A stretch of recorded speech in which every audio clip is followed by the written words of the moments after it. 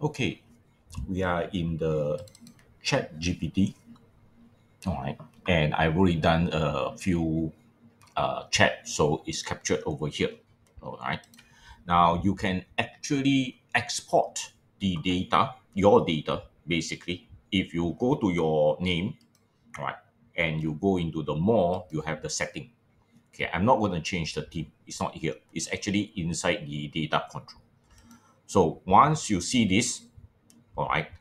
Previously, we have already changed and know what the chat history and training is about. But down here, there is an export data. You see that?